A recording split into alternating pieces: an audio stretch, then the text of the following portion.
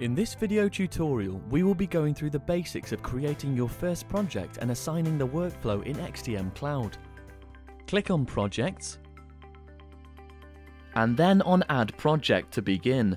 Fields that must be completed are shown with a red star. Choose a customer and a project name. Enter the source and one or more target languages. Upload your source file here. Multiple source files can be zipped together and then uploaded in one go. XTM will automatically extract the text from your source file for use in the translation environment. When your project is complete, XTM will automatically create the target document in the same format and layout. XTM supports a wide range of file types: Microsoft Office, OpenOffice, FrameMaker, InDesign, XLIFF, PDF, HTML, XML, TXT, and TTX, to name just a few.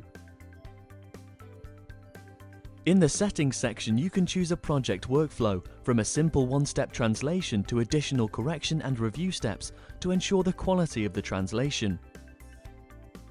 Choose which TMs and terminology you want to use for this project.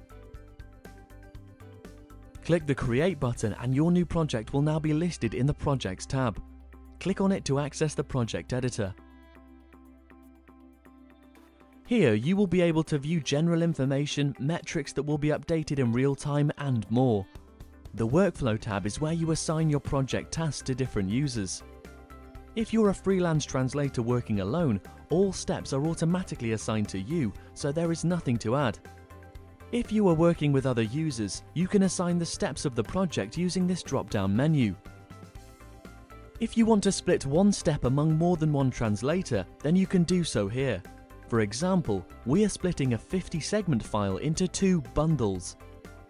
What is more, you can modify the workflow steps if you're not satisfied with them. Click the Edit Workflow button to add or delete workflow steps or to set due dates for each step. Workflow steps can be active simultaneously or sequentially depending on the symbol between them. After all the tasks have been assigned, click the Start button. Assigned users will receive an email notifying them of a pending job, and their assigned tasks will automatically pop up in their My Inbox tab. They can log in using their web browser and start working. When a user finishes a step in the workflow, the job automatically moves to the next step in the workflow, and the next round of emails will be sent out.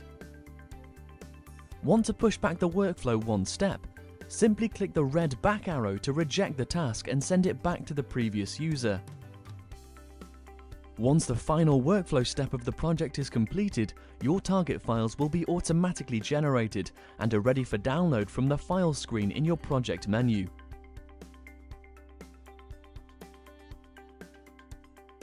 Thank you for watching.